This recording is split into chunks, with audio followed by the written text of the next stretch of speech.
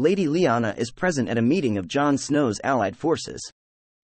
When Lord Robert Glover protests at the king in the North's orders that everyone over the age of 10 be trained for combat, regardless of gender, Lyanna counters that she will train all on Bear Island against the coming White Walkers, stating that she does not intend to sit by her fire knitting while men fight to defend her. Lord Glover tries to apologize and withdraws his complaint. When Jon is called to Dragonstone by Daenerys Targaryen regarding a potential alliance, Lyanna states that with winter here, the North needs their king with them.